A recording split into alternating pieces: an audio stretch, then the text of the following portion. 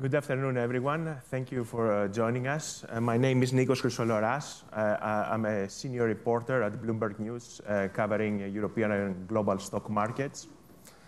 So thank you for joining us in this final session of the Delphi Economic Forum, where we're going to discuss on how to build a competitive and efficient capital market trusted by investors.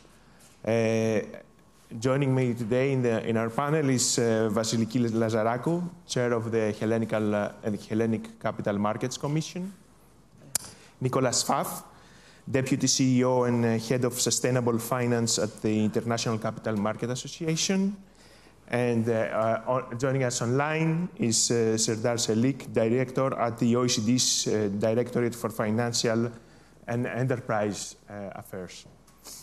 I would just like to start this discussion by framing the topic a bit. Why is it even important, beyond the bubble of fixed income investors and equity investors, why is it even important to build a competitive and efficient capital market? What's in it for us, for taxpayers, for consumers, for Main Street businesses, and the rest of us? Nicholas, do you want to take this one? And I can try. Let me start by first thanking the forum for inviting us and for the opportunity, and also thanking all of you in the room who stayed on. I mean, this is the last session of the day after 4 days, so thank you for being here. I was a bit worried that we wouldn't have much of an audience, so this is not bad. Coming back to the question, yeah, I think, for those of us who are, as Celik and myself are directly involved with the markets, the question it sort of seems obvious, but it's sure that when you get into the bigger context and you look at the population at large, this question of, well, why do markets matter comes up. Now, I could give you a very long answer. I'll try to give you a short introductory one. But, let's take the context in Greece. I was here at the time of the crisis. And, I think we found that when markets didn't work, this had a direct impact on the well-being of everyone, not just the economic actors, but all the way to, people who are working. And so, clearly, the markets play a vital role in financing the economy, financing large companies. They play a vital role in financing the sovereigns, financing governments, and also, perhaps less well understood, they play a key role in financing the banking system. Now, again, when you're working in those entities, I think it seems obvious. Now, when you go down in the economy and you look at medium-sized companies, you then get into this question of, well, do the markets matter? And I think in the experience of smaller companies, what really matters is their relationship with their bank. And in fact, the European economy is characterized by a much higher proportion of the economy being financed by the banking sector vis-a-vis the markets. And I've been party to several discussions in the European context saying, well, shouldn't we attract smaller companies into the markets, particularly into the bond markets? And the answer, I think, to be honest, is probably not, because in fact, banks are much better suited to deal with smaller companies in terms of the ability to focus on smaller entities and have a direct dialogue. Now, what's been interesting, I think, in the last decade in Europe is we've developed, I think, markets which, both on the equity and on the fixed income side, are good at dealing with medium-sized companies. So we no longer have such a big dichotomy between what the big companies, sovereigns, banks will experience in the markets vis-a-vis growth companies, medium companies. And I could mention specialized markets like the private placement market in Europe, which is products like the EuroPP in France or the Schuldschein in Germany. And those are sort of for medium-sized companies. And in the equity markets, we have a diversity across Europe of markets that are focused on growth companies, on smaller companies, on technology. And so I think there's been actually a lot of progress. Now, I'll stop there because I've probably given you more of a a context than you wanted. It's interesting that you mentioned, well, I remember that time, I was a reporter, that, you know, capital markets were not really functioning in Greece, but this is really changing now. They're becoming more popular, right? Actually, yes. Actually, I have to say that last year before I start with what happened last year, let me thank the organizers, Mr. Tsomokos, for this excellent organization of the Delphi Forum. And I think I'm also happy that we have people in the audience. So let me say that last year, and you can see the link with the general economic environment of Greece, last year was really a year of growth. In Greece, in the market, there was a capital raising of 6 billion, which is, compared to previous years, is like 5 times before, more than, let's say, last year or the year before, and 10 times more the years before. So you see how this is linked with the economy, which is right now we are in a phase of a recovery of the Greek economy. Plus, there is something very interesting. What is this? The trust of the Greek investors now in the Greek investment funds. Until now, we saw that the Greeks were investing in foreign mutual funds for many reasons. Basically because of the problems in the past with the economy, because they're going to make sure that they invest in foreign funds so they have their money somehow abroad. Now we see that for the first time in 2021, we saw that there was a shift, and there were the money invested in the Greek mutual funds were more than the money invested in foreign funds, which shows something, shows that this is together. Economy and capital markets have to work together, and if you have capital markets that is really growing, then the same is with the economy, and vice versa. Right. Still, I mean, Greece remains okay. The capital market it's becoming more popular, but it's still it's a small market, and I would like to ask Serdar, for policymakers and also for you at the OECD, what are the most important policy measures that you can take to help smaller peripheral markets to improve the functioning of the capital markets? Thank you, Nikos, for the question. I am not the director of the Financial Markets Enterprise Directorate in the OECD, because Mr. Delphi was supposed to be there with you. Due to family circumstances, he was not able to travel. I am the head of the Corporate Governance and Corporate Finance Division in Mr. Dinoya's Directorate. I'm very pleased to be with you. In terms of course, from a capital markets perspective, just also maybe to respond to your first question, there are at least two important functions here. Now, one is, of course, financing the corporate sector, financing the investments. But what we saw, and this was very important during the crisis period, 2021, 22, during the COVID crisis, of course, regulators, authorities, they were trying to keep the markets open so that they can continue financing the economy. And I think it worked very well, both in terms of the equity market and the bond market. So also from a non-financial company perspective, the highest amount of issues, almost $3 trillion globally, corporate bond issuance, almost $2 trillion equity issues. But what was a bit the important part? There's already some good developments from growth companies' access to finance. But what was really a bit worrying from us, OECD's perspective, access to capital market financing by first-time issues, both in the equity and the bond, it was almost at the lowest levels over the last 10, 20 years. So a lot of money was raised, but not mainly companies, new companies, but also already companies that were using the market. So, of course, it shows how important keeping markets open during the crisis periods, but it was not exactly perfect for growth companies in many markets. There were some parts of Europe, as we know, growth company financing almost works much better than in the past, but still during the crisis we have seen a bit of challenges, but which is changing now.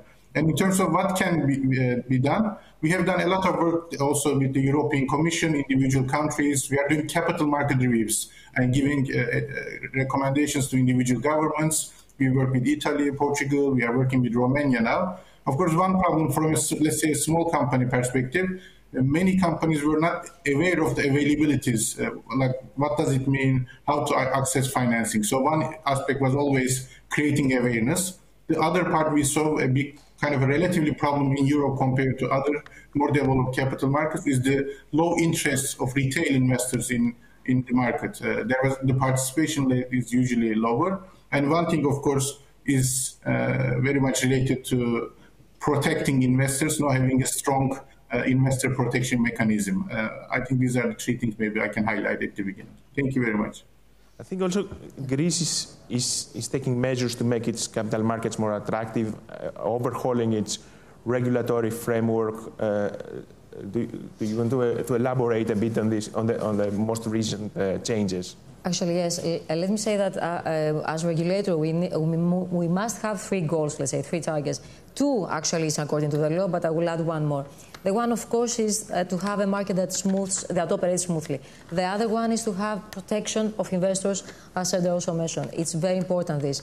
And the third one that I would add is to make sure that the market is adjusting to the developments, to the structural developments that are taking place. For example, the use of technology that is right now in the way services are offered. So what we have done from the last couple of years is that we have taken some strategic decisions on how to let's say, make sure that we conform to satisfy the three goals. So the first one was to try to put forward another law. We try to see whether there is national legislation that needed to be amended. So, because I'm saying national legislation, because in the capital markets, most of the legislation is EU legislation. We have the regulations, we have the Directorate, so there is not really national legislation left. But we still have the corporate governance that is national legislation. And what we did is that we put forward a proposal for changing the corporate governance in Greece, which was voted. And since last year, since July 2021, is now implemented in Greece. And the Capital Market Commission was there in order to help the listed companies understand the law and try to see how they can implement it in practice. And the special, let's say, characteristic of this law, first of all, it is in alignment with the EU and the OECD principles. And apart from that, tries to enhance, let's say, the internal control mechanism. Why? Because we wanted to make sure that we don't live again, let's say, past the problems that used to be in the market. And the second very important thing regarding national legislation is to see whether there is any room, let's say, for products. So we adapted a new AIF because there was not in the Greek market. So, plus, of course, we did some regulatory changes, which is in order, let's say, to expedite the approval process for the prospectuses in case of share capital increases or for bond issuances. So what we did is that we adapted regulatory decisions, which really simplified the process, stopped the bureaucracy that used to exist. We also accepted the prospectuses in English. So we did a lot of, let's say, structural reforms in order to make sure that we have a market which is more, let's say, an environment which is more market-friendly. Yeah, and this is obviously in line with the OECD's work on reviewing the principles of corporate governance. Serdar, why are you doing this review, and what is the objective here? Thank you. Of course, a very good question to follow up also with what was discussed already in the context of Greece. So OECD's corporate governance principles were originally developed in 1999. And what happened in 2015, they were endorsed also by G20 leaders. I mean, maybe you may know, OECD has 38 member countries, but many G20 countries, China, India, South Africa, or Brazil, they are not members of the OECD. But in 2015, they also endorsed these principles as global standards. So now let's say 51, 52 countries, all OECD and G20 countries agreed last year in April, said, let's take into account what happened during the COVID crisis, digital transformation, increased risks, also look at the structural changes in the capital markets. There were some worries in some countries, especially in many developed countries. For example, as you may know, US had 9,000 listed companies in 1990s. Now it is less than 5,000. So there are worries that the number of listed companies has declined. And then also there are new developments, such as taking into account ESG risk management, new discussion of executive remuneration, also diversity on boards. So last April, these countries came together in the OECD Corporate Governance Committee, agreed to revise these principles. Earlier this year, in February, they have identified 10 priorities, which I have listed some of them, again, from ESG risk management to changing ownership structures and digitalization. So what we are doing now, we have started the work, the discussions are ongoing. In June, in Paris, countries, securities regulators and Minister of Treasuries, they will discuss their first draft and with a view to finalize it early next year for endorsement and for adoption. So one really particular focus is how to promote companies' use of capital markets, how to promote both equity and bond market financing, but also maybe I'm sure there will be further discussions on this, but also how to adjust from a climate change perspective. Now, what should be the role of shareholders? What should be the role of stakeholders and corporate disclosure in climate change discussion? And one aspect I just want to mention is the ownership structural change.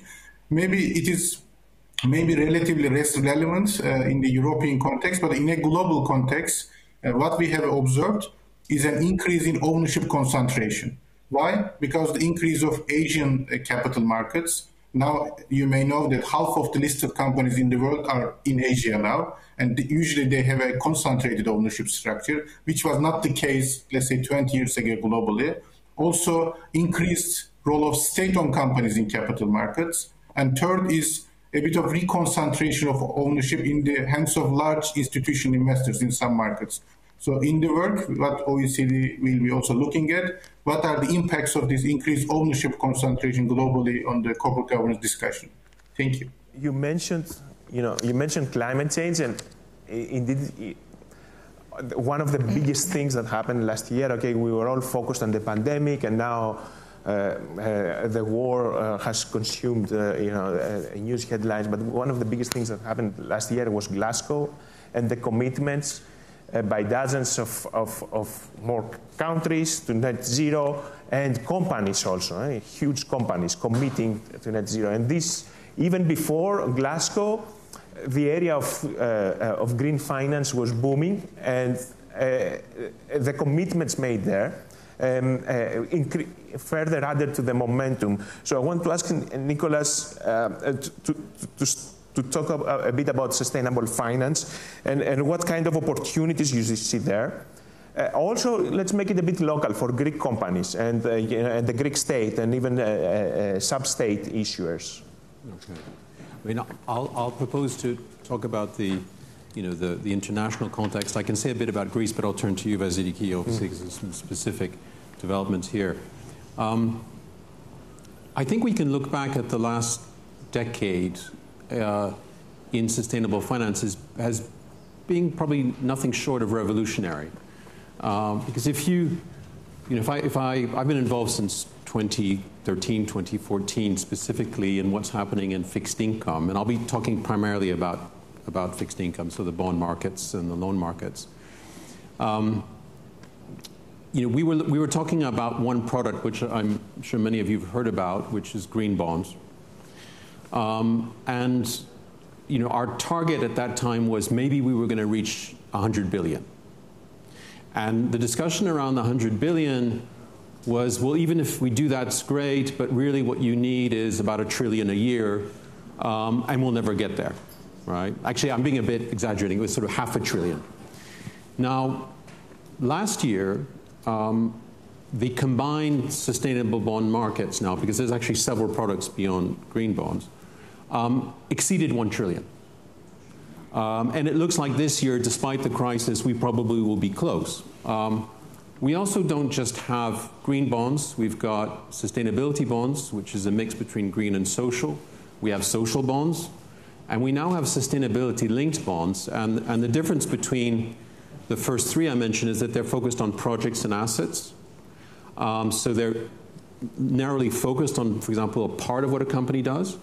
And then sustainability-linked bonds, which, by the way, reached 100 billion in 1 year. right? So come back to what I was saying before, we were waiting for 5 years to get at 100 billion. Well, with this new product, we did it in 1 year. Sustainability-linked bonds allows you to track the commitments of an entire organization. So you're not just focusing on a bit of it, you're focusing on the overall picture. And I would say that that's quite a conceptual breakthrough. And what's interesting is it's very much aimed at the real economy. 80% of issuers sustainability-linked bonds are corporates. So I could go on about this, but I just say that we really have had a tremendous evolution. Now, this is particularly important also if you think in the policy context, because one of the challenges, I think, in sustainability is how do you make it investable? How can you take this idea of sustainability and get the markets, and we discuss how they're important, how we get the markets to actually finance this?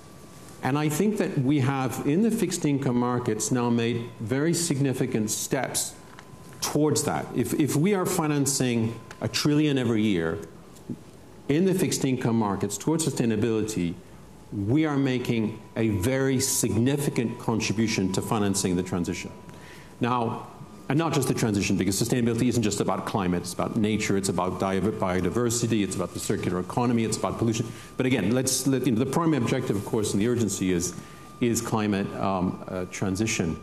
Now, and I'll hand over to Vassiliki in a second, but just now where we are is a really interesting discussion about, well, what actually is being financed and is it good enough? And in that context, we're having efforts in the official sector, for example, with the EU taxonomy, in terms of having official categories. And then we're having a debate also about greenwashing. I'll stop there. I'll hand over to Vassiliki. Yes, I just want to ask about specifically Greek opportunities that in Greek markets. In the sustainability sector, actually. In the sustainability, the green sector. There have been some attempts, let's say, there have been some green bonds and sustainability-linked bonds in the Greek market, and of course the money raised is not like the billions and trillions we just heard. There is no comparison to that. There's been several billions. Yes. But the good news is that the thing is that it started. They have started. We have started having green bonds. There is a platform right now that the stock exchange started, which actually is going to show to present all these green bonds and sustainability-linked bonds. So there is, let's say, that we have started investing in this sector. The thing is that here in Greece we have to work a little bit more on the ESG issues in general, because I think this is something that the future is now, and we need to work on this. We need to work towards the integration of these criteria from the Greek companies in order to make sure that they can be investable in the future. Because as long as they start investing now in innovation in order to get this, to get to the integration, then they can also become more investable. And the more investable, the more, let's say, ESG integration there exists, the more investable they are. Now, as far as regulators are concerned, what we are doing right now, as Nicolas said, is that we are working on the implementation, of course, of the taxonomy of the SFDR, which is for the asset managers, on the benchmark regulation, plus there is all this debate regarding how the ratings are going to take place, who is going to be the rater for the ESG. We have sent the regulators have sent a letter to the Commission. So there are a lot of open issues that they need to be handled, like greenwashing. We need to make sure that there is no greenwashing and that the disclosure is made in a way that is in conformity with all these regulations. And this is very important for us to make sure that the investors that are reading all the relevant disclosure, they are not misled by the companies. Nicolas said, I like this expression, making sustainability investable, and I just want to get OECD's view on this, and on how capital markets, what role can they play in facilitating the green transition? How can and how can we help companies navigate this transition? So, of course, capital markets-wise, in almost every big transition, let's say over the last 150 years, from railways, cars, electricity in 1990s, I think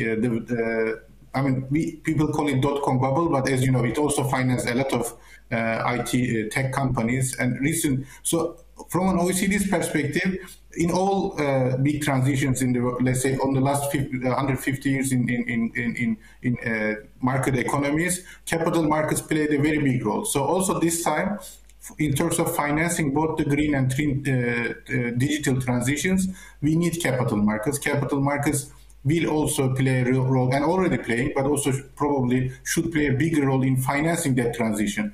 That's more how to make, again, how to invest in companies, how to have new companies to develop innovative ideas. But also there is another aspect of it, a bit the changing the behavior of the companies. That's maybe the second aspect. And in terms of in this revision of the global corporate governance principles, as I mentioned, one focuses, of course, on the climate change and sustainability issues. And we work based on, let's say, 4 pillars system. One is corporate disclosure. The second is the role of shareholders. The third is the role of boards, company boards. And the fourth one is the role of stakeholders. In terms of the disclosure discussion, globally, not in the EU, but there's a discussion, as you know, between financial and the double materiality. So financial materiality, should we only look from the financial performance perspective or long-term value, but from a financial terms perspective, but double materiality, should we also take into account companies' impact on society and environment? What we did in the OECD to prepare the discussion also on this revision of the principles, we kind of mapped all listed companies in the world vis-a-vis their climate risks. And we found that almost 2/3, let's say 64% of listed companies in the world, climate change is already a financially material risk. So for at least for climate side of it, maybe E, maybe not maybe the S entirely, we believe that we should leave behind this financial and double materiality dichotomy, or more focus on how to make this happen from a disclosure perspective. Of course, again, then the other item is what should be the role of shareholders in participating decision making related to sustainability matters. What should be the role of companies to make sure that this dialogue between shareholders, stakeholders, executives are in place, and also how companies can achieve their sustainability objectives, but also, again, to have an open dialogue with all stakeholders. Thank you very much. It's still, I mean, as you said, what is green is like it's a new area. It's a new area, relatively new, and it's because it's new. It's still a bit chaotic. What is green? What is not green? You mentioned greenwashing, and the European regulation, especially the taxonomy regulation, is trying to resolve that. Is it succeeding, Nicholas? Okay. Now you have to stop me because I can do 20 minutes uninterrupted on this. So I'll try to stay focused. But again, stop me. I've been part of the European expert groups that have been looking at this for almost 7 years now. I was at the high-level expert group, I was at the technical expert group, and I'm on the platform Sustainable Finance. We've had some groups of people from the finance side, but also from the policy side. We've had NGOs, civil society, so we had a really good debate. And I think we are potentially in trouble at this point.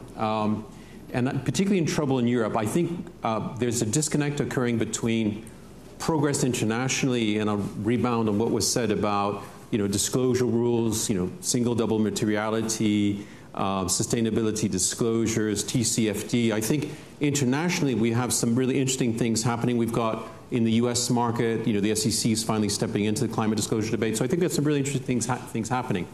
And historically, Europe's been way ahead in terms of thinking about sustainability in development markets. Now, why am I saying we're about to get into trouble? Because I think that we've had a debate around the taxonomy without really understanding what the taxonomy is. And we have then extended the use of the taxonomy beyond being a classification system to being a tool for product labeling. And by product, I mean financial products. So, for example, the EU Green Bond Standard or the Eco Label. And we've also taken it to policy. So we've made it a target, for European policy. Now, that's a lot, okay? And I understand why this has been done. There's a lot of enthusiasm around this. But the problem is, again, I'm not sure that the taxonomy is understood for what it is. And so maybe just for the record, the taxonomy is a classification system based on economic activities which tells you what is the most sustainable activity today. Now, the estimates of what the taxonomy tells you is today less than 5% of the European economy, okay? Now, there's variation on that, different, but on average, about 5% of the European economy is going to meet the threshold of the taxonomy. Now, that's interesting, that's useful, but when you stretch it to what I'm saying, which is you say, let's say green bonds. If you say green bonds have to be aligned with the taxonomy, then you say you can only finance 5% of the economy with green bonds. I'm simplifying, okay? When you say this is this is the target for wider economic policy in Europe, the question is, well, can we take that very narrow definition of sustainability and take the whole European economy there? I would argue you can't. You can take a bit of it, and so the problem is taxonomy is a tool. There are other tools. There's a whole reflection on, for example, what is transition, right?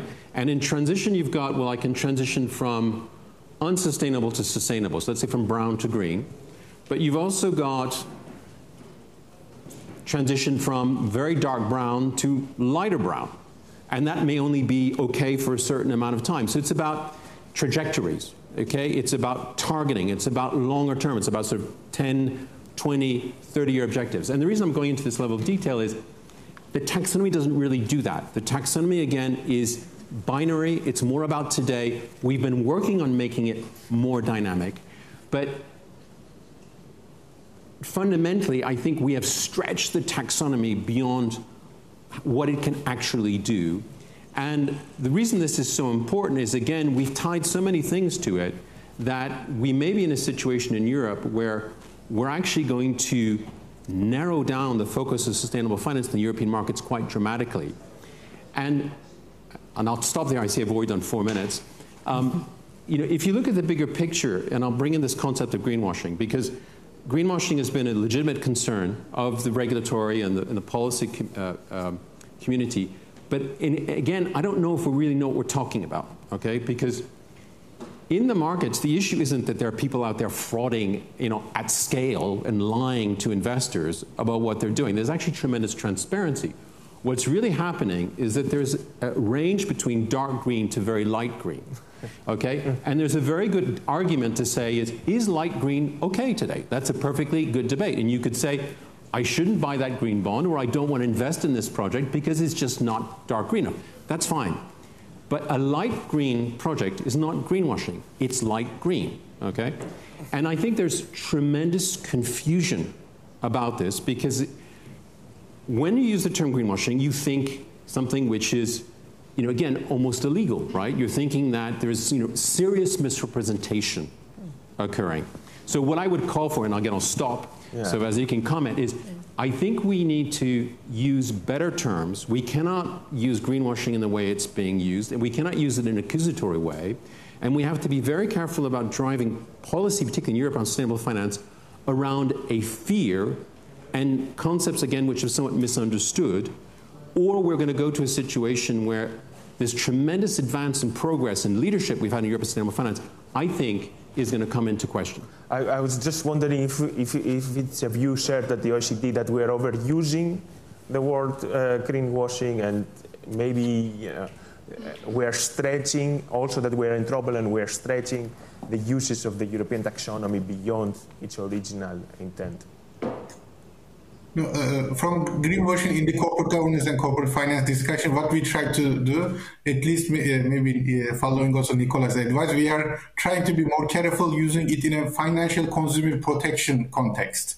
So, of course, again, I think in that sense, it is a bit of a less kind of limited impact. But maybe the problem is this perception, or that when we say the greenwashing is used a bit broader, almost everything that we don't understand even. I think one reason behind this is that the availability of the comparable, consistent data on ESG. One part of the ESG ratings, one part is the discussion of what goes into the ratings, other is the methodologies of rating providers, and what each actually shows us. Of course, usually what people tend to do is to compare with the bond ratings, which is in one way very, again, Nicola is their fixed income expert. In one way it is simpler, because there is one almost objective. You try to understand if the borrower can kind of meet their commitments.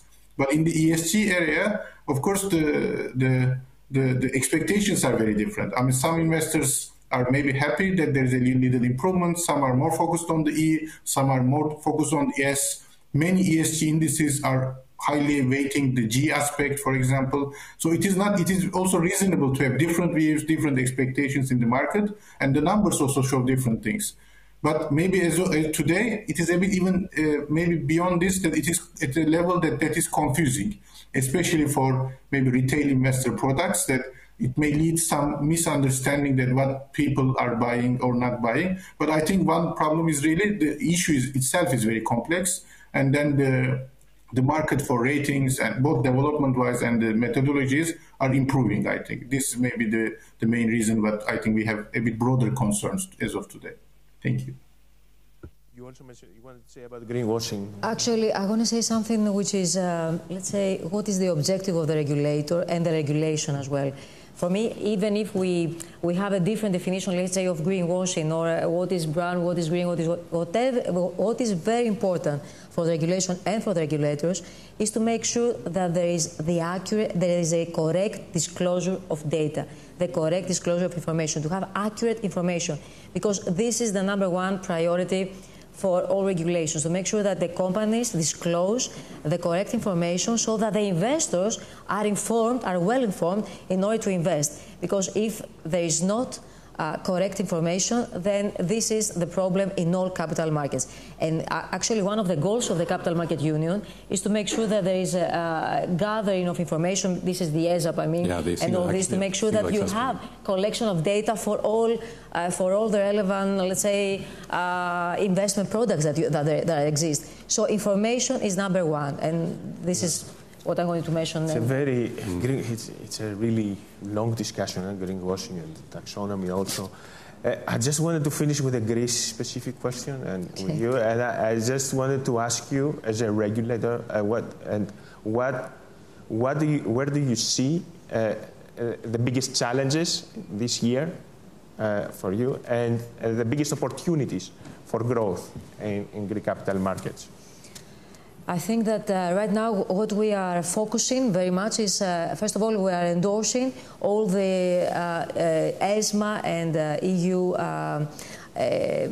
priorities, which are, for example, the ESG, the sustainability issues. We are there. We try to focus on this and see how these are going to be implemented by all the market participants. And we are trying to raise awareness on all these issues and at the same time follow the supervision. Also, we are working on the digital transformation of the Commission, because we want to make sure that we have a more, let's say, digitalized operation, and at the same time try to have a digitalized operation of the ecosystem, of the Greek ecosystem as well. And one of the challenges that we also want to see is whether we have to put forward more, let's say, changes, structural changes, in order to have an increase in order to have growth in the market, let's say new products. So one of the things that we want to see and we are elaborating is whether we can have new products. Plus, of course, the products that exist the products that are going to have been announced through the capital market union. For example, the changes in the LTIF in order to work on long-term investments. So these are very important changes, and we are endorsing them, and we are working on this. That seems like a very long to-do list, Yes. And I can only wish you good luck. This is all we had time for. I would like to thank you for your attention. I know it's late out. Mr. Tsomokos. Thank you, Nikos. I just want to say something. Nikos, thank you very much for chairing so well this last session. Vassiliki, thank you very much. Nicholas, Serdar, thank you very much all. I don't want to make a speech. We're going to have time to thank the sponsors, the participants, and all the people, that supported the organization of this event. But I would like to say from this floor here that we started on Wednesday at 12 o'clock with the President of the Republic. We had a lot of angst because we didn't know how the general strike is going to affect us. So I would like only to say a warm thank you to the 350 people, the technicians, the interpreters, the secretariats, all the people that supported the 9 rooms that we used for this conference. Without them, this organization wouldn't be possible to take place. I would like to thank them, and let's give them an applaud to all these people who worked behind us. Ένα μεγάλο ευχαριστώ, το λέω μέσα από την καρδιά μου, στους 350 ανθρώπους οι οποίοι δουλέψανε, στηρίξανε μοιραστήκανε το άγχος μας, το λέω με κάθε ειλικρίνεια, ήταν φίλοι μας δίπλα και σύμμαχοι και χωρίς αυτή τη βοήθεια ήταν αδύνατο να το ολοκληρώσουμε. Σας ευχαριστούμε πάρα πολύ. 26-29 Απριλίου του χρόνου εδώ. Σας ευχαριστούμε πάρα πολύ όλους. Να είμαστε καλά. Να είστε